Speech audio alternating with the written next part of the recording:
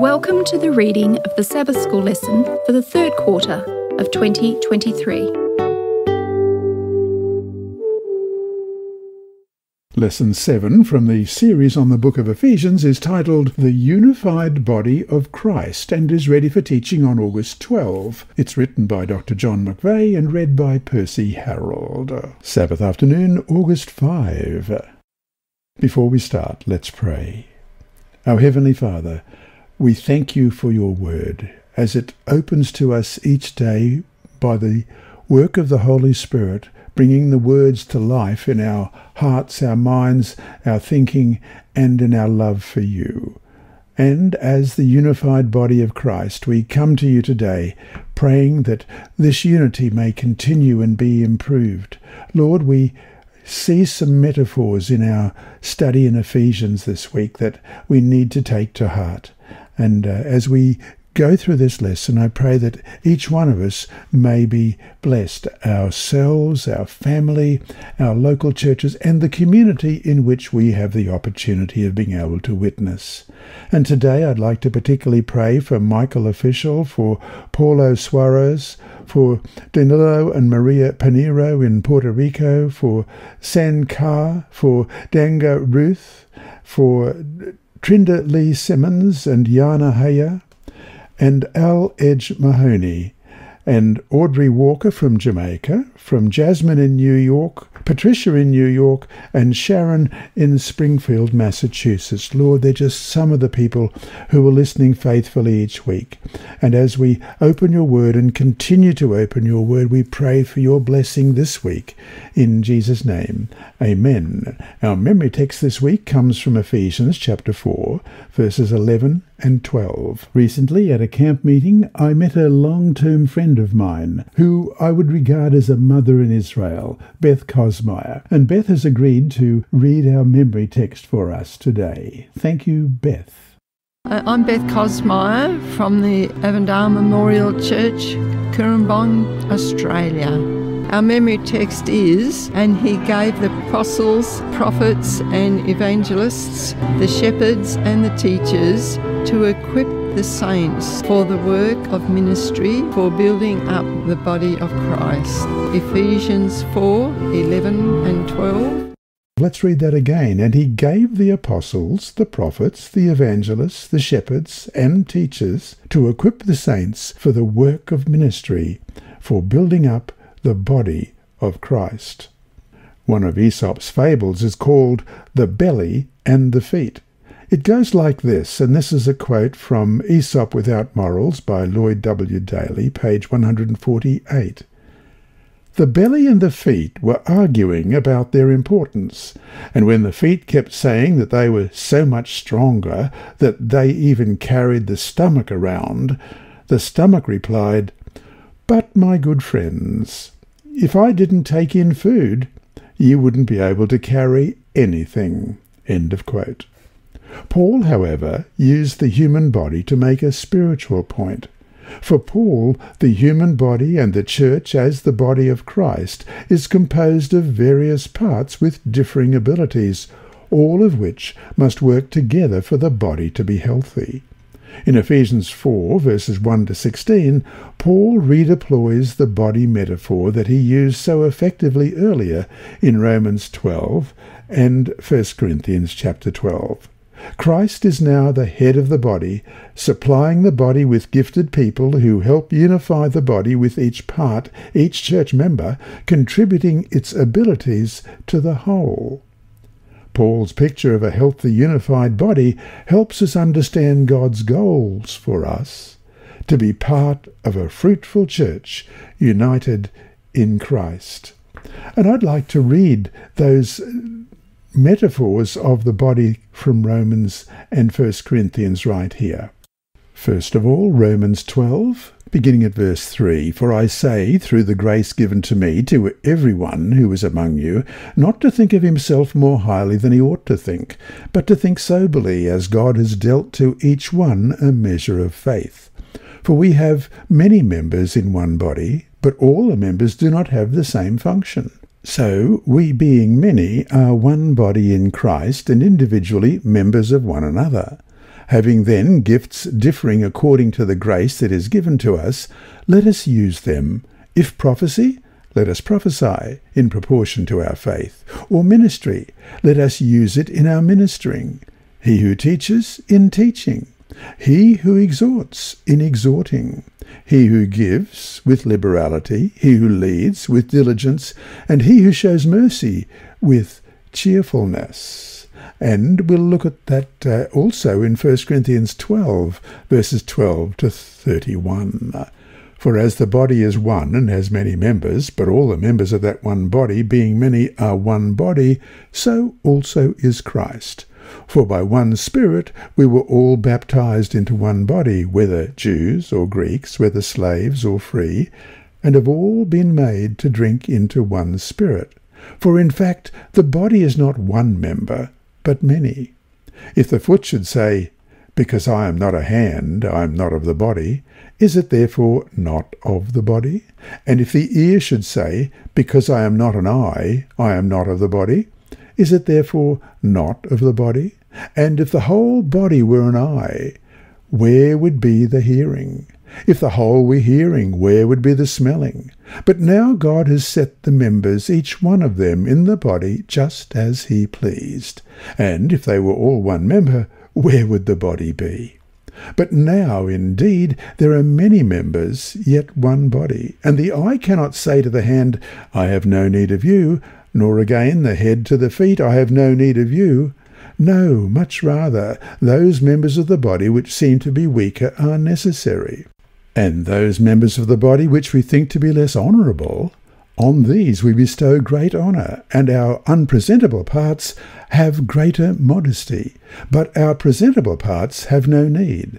But God composed the body, having given great honour to that part which lacks it, that there should be no schism in the body, but that the members should have the same care for one another. And if one member suffers, all the members suffer with it. Or if one member is honoured, all the members rejoice with it. Now, you are the body of Christ, and members individually, and God has appointed these in the church, first apostles, second prophets, third teachers, after that miracles, then gifts of healings, helps, administrations, varieties of tongues. Are all apostles? Are all prophets? Are all teachers? Are all workers of miracles? Do all have gifts of healings? Do all speak with tongues? Do all interpret? But earnestly desire the best gifts, and I will show you a more excellent way.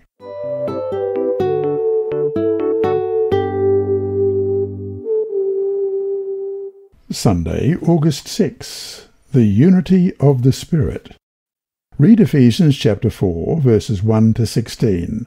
How does Paul encourage believers to nurture the unity of the church? Ephesians 4, beginning at verse 1. I, therefore, the prisoner of the Lord, beseech you to walk worthy of the calling with which you were called, with all lowliness and gentleness, with long-suffering, bearing with one another in love, endeavouring to keep the unity of the Spirit in the bond of peace. There is one body and one Spirit, just as you were called in one hope of your calling, one Lord, one faith, one baptism, one God and Father of all, who is above all and through all and in you all. But to each one of us grace was given according to the measure of Christ's gift. Therefore he says, when he ascended on high, he led captivity captive and gave gifts to men. Now this he ascended, what does it mean? But that he also first descended into the lower parts of the earth. He who descended is also the one who ascended far above all the heavens, that he might fill all things. And he himself gave some to be apostles, some prophets, some evangelists, and some pastors and teachers, for the equipping of the saints, for the work of ministry, for the edifying of the body of Christ, till we all come to the unity of the faith and of the knowledge of the Son of God, to a perfect man, to the measure of the stature of the fullness of Christ, that we should no longer be children, tossed to and fro and carried about with every wind of doctrine, by the trickery of men, in the cunning craftiness of deceitful plotting, but, speaking the truth in love, may grow up in all things into him who is the head, Christ, from whom the whole body, joined and knit together by what every joint supplies, according to the effective working by which every part does its share, causes growth of the body for the edifying of itself in love. Paul begins the second half of Ephesians, chapters 4 to 6, with a stirring call to unity, but in two major parts. First, in Ephesians chapter 4, verses 1 to 6, he asks believers to nurture the unity of the Spirit by exhibiting unity-building virtues, as in the first 3 verses, a call to support with a poetic list of 7 ones in verses 4 to 6. Second, in Ephesians 4, 7 to 16, Paul identifies the victorious, exalted Jesus as the source of grace in people who lead in sharing the gospel, in verses 7 to 10, and describes how they, together with all church members, contribute to the health and growth and unity of the body of Christ, in verses 11 to 16. As the chapter begins, Paul invites Christians to walk in a manner worthy of the calling to which you have been called, in verse 1. He used the verb walk in the figurative sense of to behave or to live, as he also used in Ephesians 2, verse 2, in which you once walked according to the course of this world, and in verse 10, for we are his workmanship, created in Christ Jesus for good works, which God prepared beforehand that we should walk in them. Ephesians 4, verse 17, This I say, therefore, and testify in the Lord, that you should no longer walk as the rest of the Gentiles walk, in the futility of their mind. And Ephesians chapter 5, verse 2, and walk in love, as Christ also has loved us and given himself for us, an offering and a sacrifice to God for a sweet-smelling aroma. And verse 8, for you were once darkness, but now you are light in the Lord. Walk as children of light. And verse 15, see then that you walk circumspectly, not as fools, but as wise. When Paul refers to their calling, he refers to the call of Christian faith, as we read about in Ephesians 1, verse 18. The eyes of your understanding being enlightened, that you may know what is the hope of his calling, what are the riches of the glory of his inheritance in the saints. And Ephesians 2, 4 to 6, but God, who is rich in mercy, because of his great love with which he loved us, even when we were dead in trespasses, made us alive together with Christ. By grace you have been saved, and raised us up together, and made us sit together in the heavenly places in Christ Jesus. And the same chapter, verse 13, but now in Christ Jesus, you who once were far off, have been brought near by the blood of Christ. Paul urges believers to practice a unifying behaviour that reflects God's ultimate plan, as we read in Ephesians 4, 9 and 10. He begins that emphasis here with his call to practice virtues that lead to unity at the beginning of the chapter 4, verses 1 to 3, such as humility, gentleness, and patience. Let's look at each of them in turn. Paul elsewhere explains the term humility in Ephesians 4 verse 2, or lowliness, by adding the idea to count others more significant than yourselves in Philippians 2 verse 3. Humility, then, may be understood not as a negative virtue of self-deprecation, but as a positive one of appreciating and serving others. And we're referred here to Colossians chapter 2, Verse 18, let no one cheat you out of your reward, taking delight in false humility and worship of angels, intruding into those things which he has not seen, vainly puffed up by his fleshly mind. And verse 23, those things indeed have an appearance of wisdom in self-imposed religion, false humility, and neglect of the body, but are of no value against the indulgence of the flesh. Gentleness, well, we read about that in Ephesians 4 verse 2. It may be explained as the quality of not being overly impressed by a sense of one's self-importance, and also means courtesy, considerateness, meekness, as expressed by Frederick Danker in the Greek English Lexicon of the New Testament and other early Christian literature, page 861. Finally, patience. Compare long-suffering as well in the translation, is being able to bear up under provocation of trials. These qualities, then, all gather around the theme of turning away from self-importance and instead focusing on the value of others. And so to finish today, humility, gentleness, patience. Think about how these attributes would help unify us as a people. How do we learn to cultivate these virtues?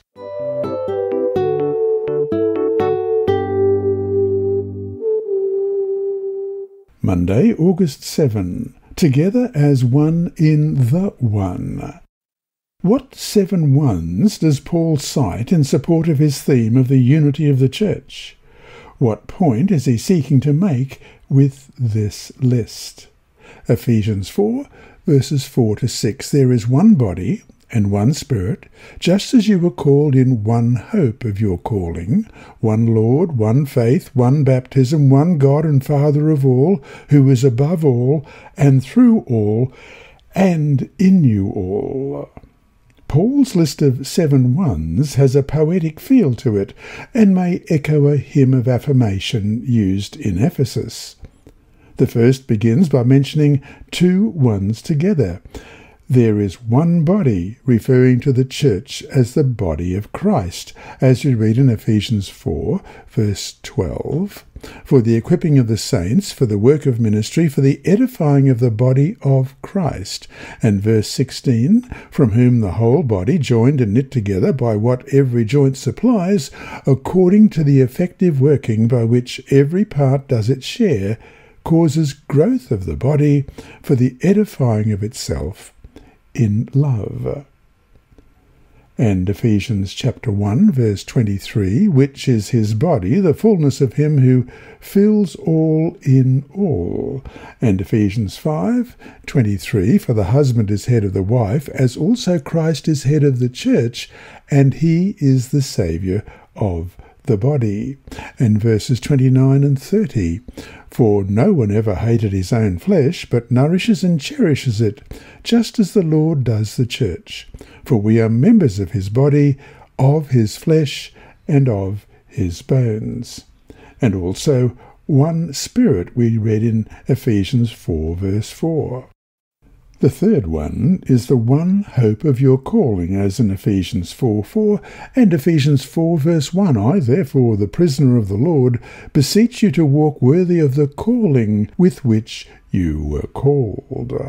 The list then offers 3 more elements. One Lord, a reference to Christ, one faith, meaning the content of what Christians believe, and one baptism. Regarding what Christians believe, we referred to Ephesians chapter 4 verse 13, till we all come to the unity of the faith and of the knowledge of the Son of God, to a perfect man, to the measure of the stature of the fullness of Christ. And Colossians 1 verse 23, if indeed you continue in the faith, grounded and steadfast, and are not moved away from the hope of the gospel which you heard, which was preached to every creature under heaven, of which I, Paul, became a minister. And Colossians chapter 2, verse 7, rooted and built up in him and established in the faith, as you have been taught, abounding in it with thanksgiving. And Galatians 1:23, but they were hearing only. He who formerly persecuted us now preaches the faith which he once tried to destroy. And 1 Timothy 4:1, now the Spirit expressly says that in latter times some will depart from the faith, giving heed to deceiving spirits and doctrines of demons. And verse 6, if you instruct the brethren in these things, you will be a good minister of Jesus Christ, nourished in the words of faith and of the good doctrine which you have carefully followed. And then for one baptism, we read Ephesians 5 and verse 26, that he might sanctify and cleanse her with the washing of water by the word. And this happens before concluding with an extended description of God as one God and Father of all, who is over all and through all and in all, in Ephesians 4 verse 6. What is Paul communicating through this poetic description of God the Father? By virtue of his being Father of all, God is the Creator. The rest of the sentence describes how, once the world is created, God relates to all things, to everything that he made. Paul is not dabbling in the heresies of pantheism, which identifies nature with God, or panentheism, which argues that the world is included in God's being, though it does not exhaust that being. He is rather proclaiming the transcendence, who is over all, active rule, who is through all, and immanence, which is in all of God. Note carefully two ideas about the unity of the church in Ephesians 4, 1-6. First, unity is a spiritual fact rooted in these 7 ones, a reality to be celebrated, as we read in Ephesians 4, 4-6. And second, this unity requires our zeal to nurture and grow it, as it says in verse 3. Let's read Ephesians 4, 1-6. I, therefore, the prisoner of the Lord, beseech you to walk worthy of the calling with which you were called, with all lowliness and gentleness, with long-suffering, bearing with one another, in love. Endeavour to keep the unity of the Spirit in the bond of peace. There is one body and one Spirit, just as you were called in one hope of your calling. One Lord, one faith, one baptism, one God and Father of all, who is above all and through all, and in you all. There will often be cause to weep at our failings in actualizing this unity. However, whatever our failings, we should rejoice in the work of God in Christ in unifying the church, rejoicing in the theological reality of the unity of the Spirit, as it said in verse 3.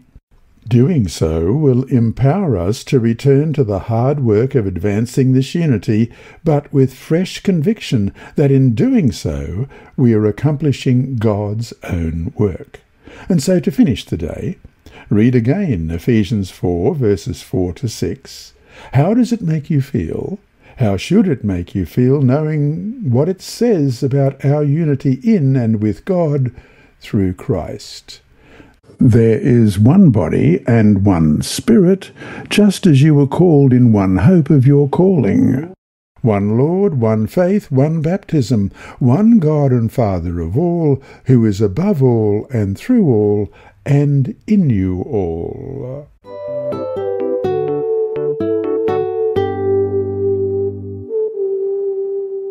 Tuesday, August 8. The Exalted Christ, Giver of Gifts.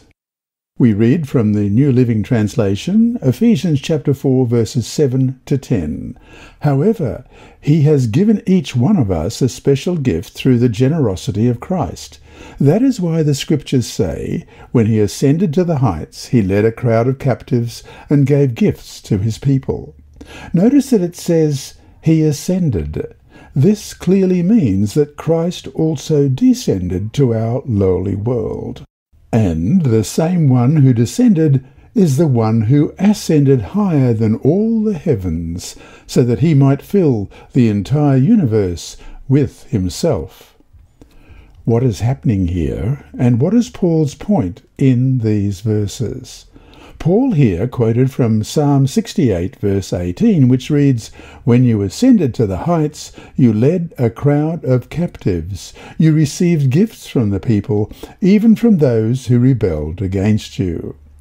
Psalm 68:18 portrays the Lord Yahweh as a conquering general who, having conquered his enemies, ascends the hill on which his capital city is built, with the captives of battle in his train, as we read in Psalm 68, 1 and 2. "Let God arise, let his enemies be scattered, let those who hate him flee before him. As smoke is driven away, so drive them away. As wax melts before the fire, so let the wicked perish at the presence of God." He then receives tribute, received gifts, it said, from his conquered foes, noting that Paul adjusts his imagery to the exalted Christ giving gifts based on the wider context of the psalm. And we once again look at Psalm 68 verse 35. "O God, you are more awesome than your holy places. The God of Israel is he who gives strength and power to his people. Blessed be God." If we follow the order of Psalm 68:18, the ascent, Christ's ascension to heaven, as illustrated in Ephesians 1:21-23, occurs first, followed by the descent, in which the risen, exalted Jesus gives gifts and fills all things. Ephesians 1:21-23, "Far above all principality and power and might and dominion and every name that is named, not only in this age, but also in that which is to come. And he has put all things under his feet, and gave him to be head over all things to the church, which is his body, the fullness of him who fills all in all." This is Paul's way of depicting the Pentecostal outpouring of the Holy Spirit in Acts chapter 2. This view is confirmed by Ephesians 4:11 and 12, which identify the gifts provided by the exalted Jesus as gifts of the Spirit. Let's read Ephesians chapter 4, verses 11 and 12. "And he himself gave some to be apostles, some prophets, some evangelists, and some pastors and teachers, for the equipping of the saints, for the work of ministry, for the edifying of the body of Christ." We read in "Ye shall receive power," page 158, a compilation from Ellen G. White, "Christ ascended on high, leading captivity captive, and gave gifts unto men. When, after Christ's ascension, the Spirit came down as promised, like a rushing mighty wind, filling the whole place where the disciples were assembled, what was the effect? Thousands were converted in a day." End of quote.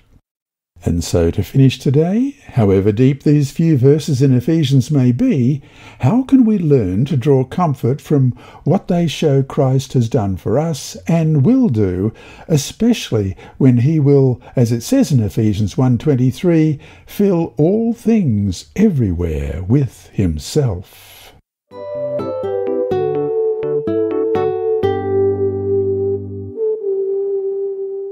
Wednesday, August 9, Gifts of the Exalted Jesus. Drawing on Psalm 68:18, Paul has just described the risen, exalted, conquering Jesus as giving gifts to his people from on high. What gifts does the exalted Jesus give, and for what purpose? And we're referred to Ephesians 4:11-13. But first, Psalm 68:18.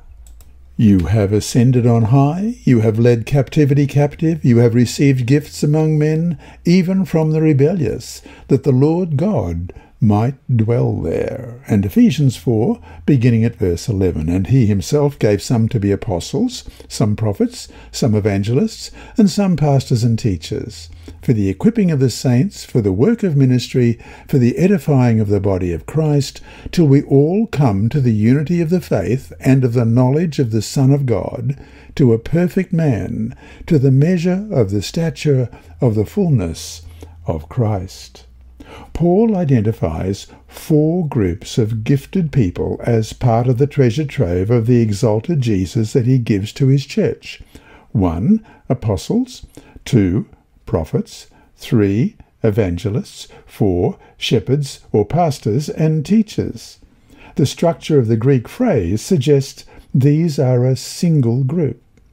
Christ gave these gifts to accomplish important work, as it says in Ephesians 4:12, to equip the saints for the work of the ministry, for building up the body of Christ. And, in verse 13, until we all attain to the unity of the faith of the knowledge of the Son of God, to mature manhood, to the measure of the stature of the fullness of Christ. This last point was of special importance to early Adventists who were reflecting on the spiritual gifts of Ellen G. White. Does the Bible validate the functioning of the gift of prophecy in the church only during the time of the apostles? Or does the gift continue until the return of Christ? The early Adventists found their answer in Ephesians 4:13 and shared it through a story about a captain of a ship who was bound to follow the instructions provided for a voyage. As the ship neared port, the captain found that the instructions informed him that a pilot would come on board to help guide the vessel. To remain true to the original instructions, he must allow the pilot to board and obey the further guidance offered. Uriah Smith writes in the Review and Herald, January 13, under the title January 13, 1863, page 52, under the title "Do We Discard the Bible by Endorsing the Visions?" Who now heed that original book of directions? Those who reject the pilot, or those who receive him, as that book instructs them? Judge ye. End of quote. We should be careful when we identify shepherds or pastors, teachers and evangelists, since we think of these positions within our own context and time.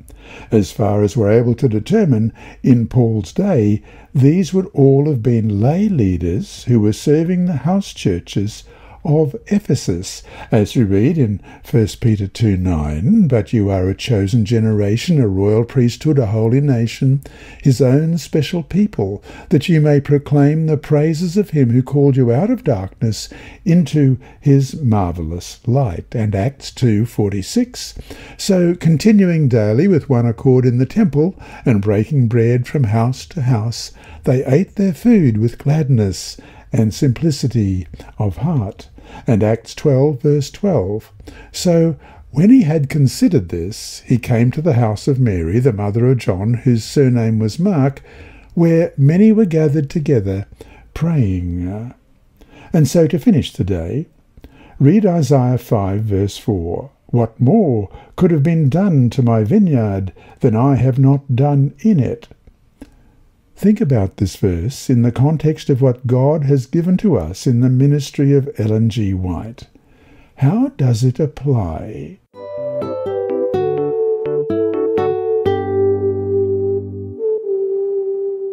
Thursday, August 10. Growing up into Christ. What danger threatens the Christ-like maturity of the church? Let's look at Ephesians chapter 4 and verse 14. "That we should no longer be children, tossed to and fro and carried about with every wind of doctrine by the trickery of men, in the cunning craftiness of deceitful plotting." Paul perceives an environment not unlike our own, in which various ideas such as every wind of doctrine and deceitful schemes are thrust upon believers. He uses 3 sets of images to describe the dangers of wayward theology.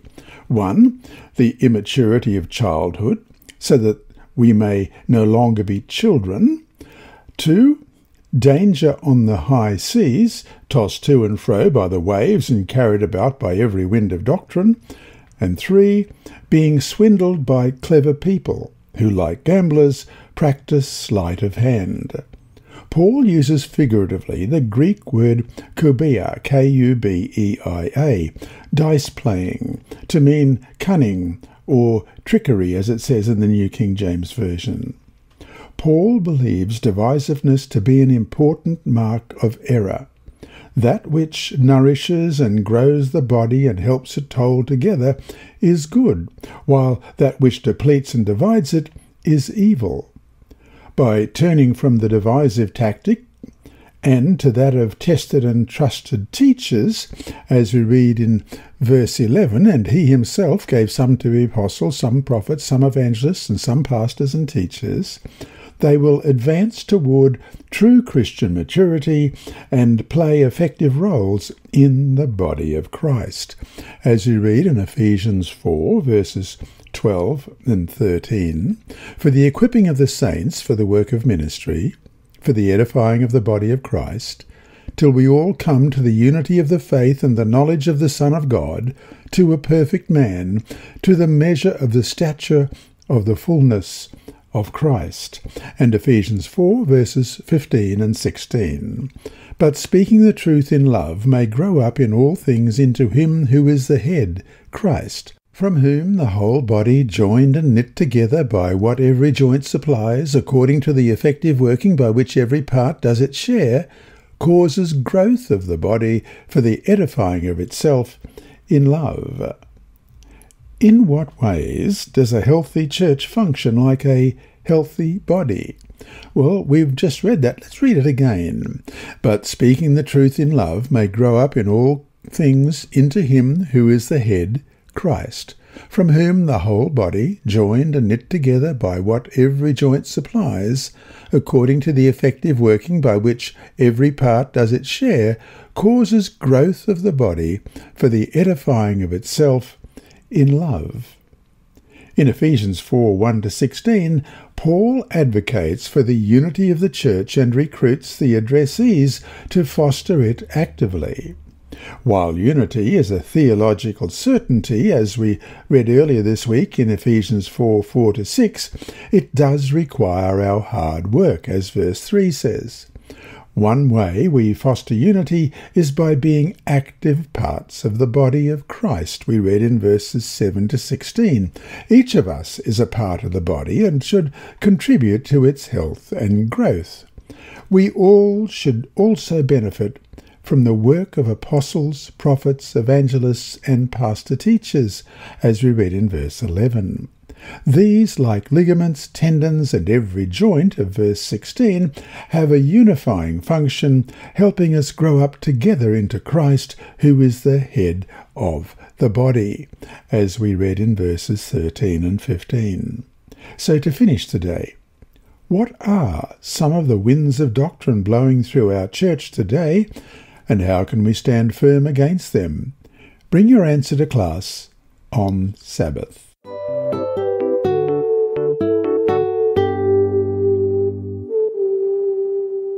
Friday, August 11.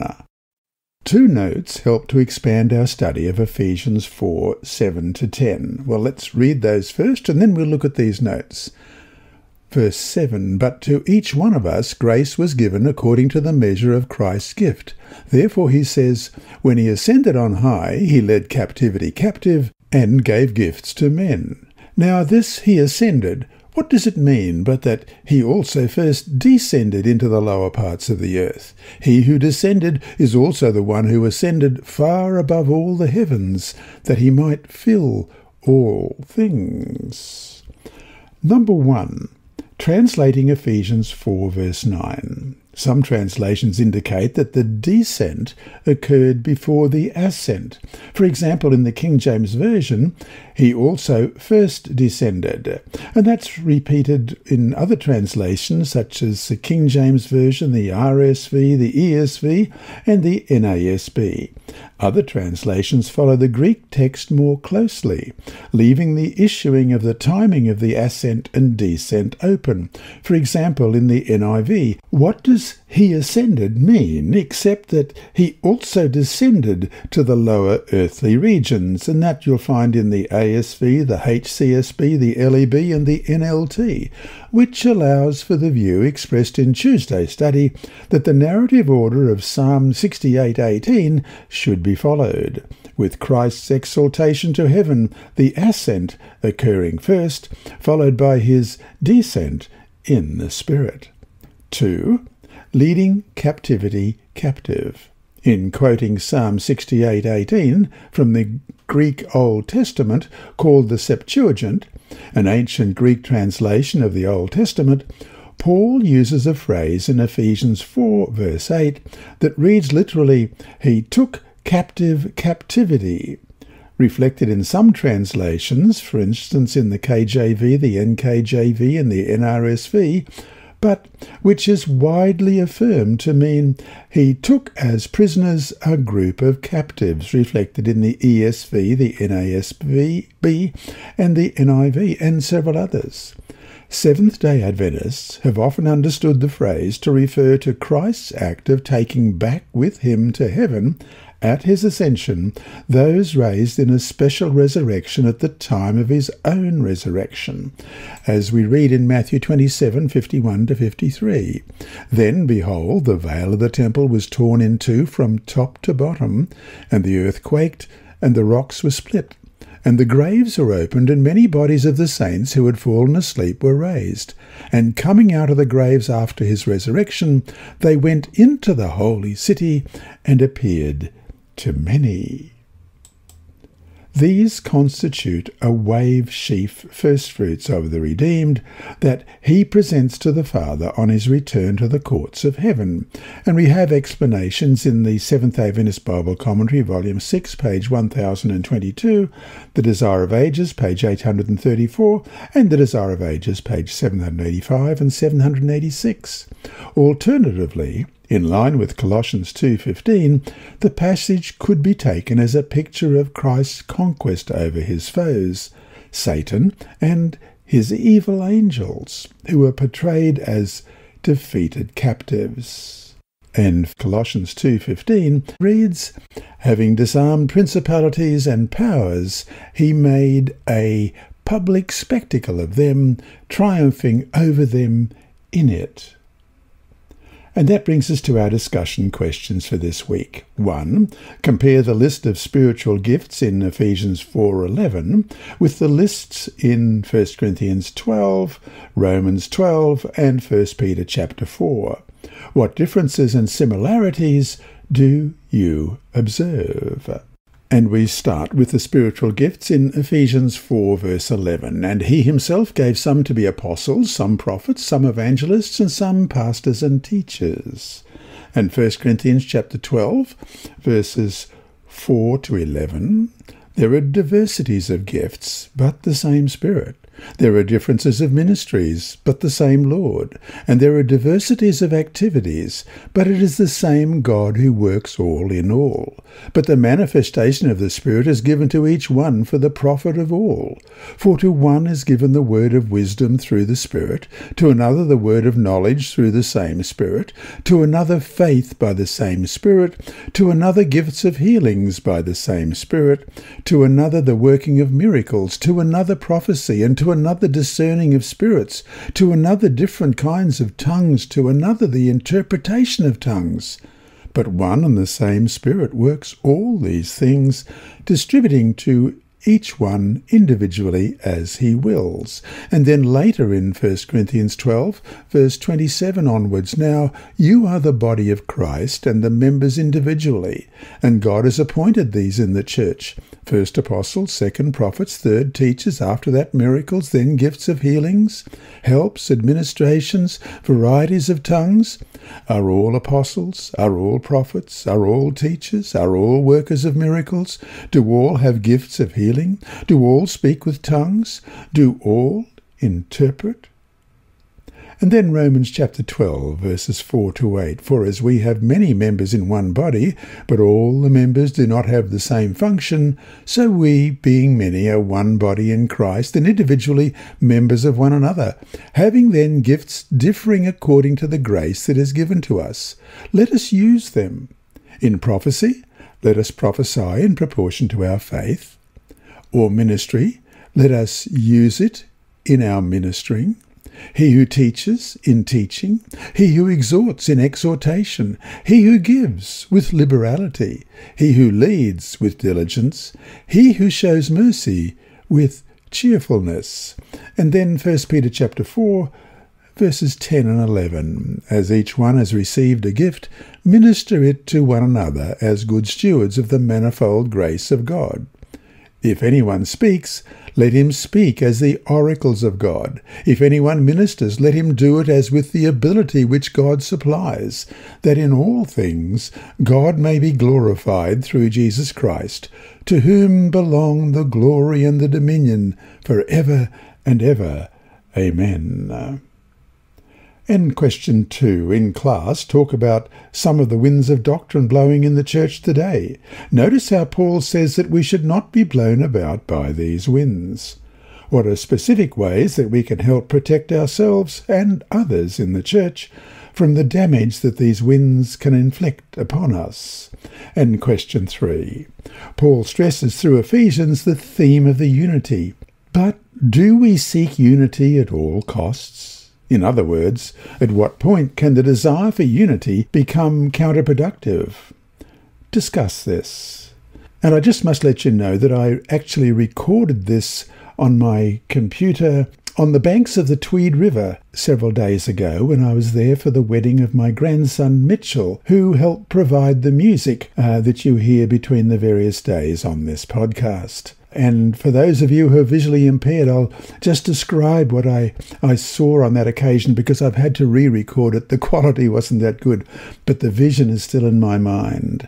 I was sitting in a little pergola, and about 5 meters in front of me over the lawn, there was the drop into the river, which was about 200 meters wide. It was a beautiful blue river. On the far side, there were some trees and acres of cane, sugar cane, and in the distance were the mountains going their bluey grey colour. And up to the right, about a kilometre up the river, I could see was a sugarcane mill, taking sugarcane and converting it into sugar and alcohol for cars and other products.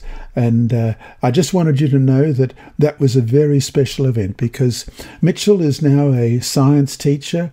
He married a science teacher, Natalie Wilson, and the tune that Mitch helped to describe, I've worked out, has probably been played as it is between lessons or weekly lessons or daily lessons about 30 million times over the last 10 years. He helped do that when he was a teenager. Now he's an adult high school teacher at the Lilydale Seventh-day Adventist High School in Victoria, Australia. Edinburgh College, it's called.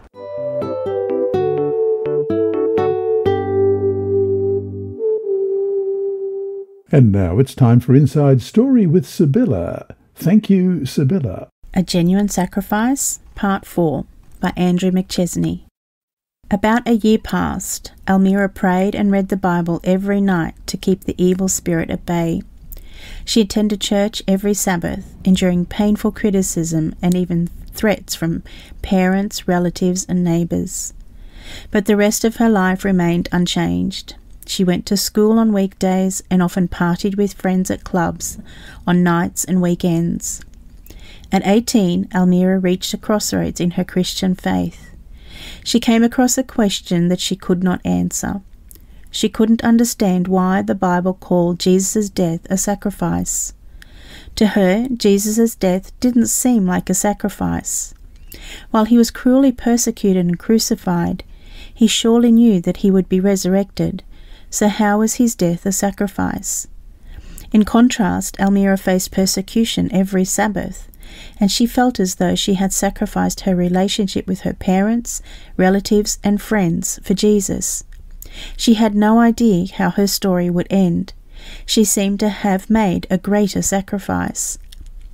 Stumped, she prayed for an answer. Jesus, she said, I have read that I need to openly tell you about my worries, and you will answer. Here's what I propose. I will read about your life in the Gospels and the Desire of Ages every day. Please reveal to me what your death on the cross means and why your sacrifice was so great. Elmira didn't really want to read the Bible or Ellen White's writings, The Desire of Ages, but she forced herself to read both every day. At first, she fought boredom as she read. She didn't have a close relationship with Jesus. Even though she worshipped on Sabbath, she lived her own life during the week. Almira kept reading and finally found an answer. She read in the Desire of Ages, Satan with his fierce temptations wrung the heart of Jesus. The Saviour could not see through the portals of the tomb. Hope did not present to him his coming forth from the grave a conqueror, or tell him of the Father's acceptance of the sacrifice. He feared that sin was so offensive to God that their separation was to be eternal. Page 753. This was the answer to her prayer.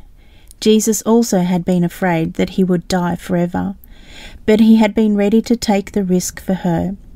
It struck her that he had not known the end, just as she did not know how her story would end. But he had risked his eternal life to save her. Amazed by such infinite love, she poured out her heart in prayer. Jesus, even if no one else on earth follows you, I will follow you, she said. She decided to give her life to Jesus in baptism. We will read more of Almira's story next week. Thank you for your mission offerings that help spread the gospel in Russia and around the world. Greetings, Sabbath School friends around the world.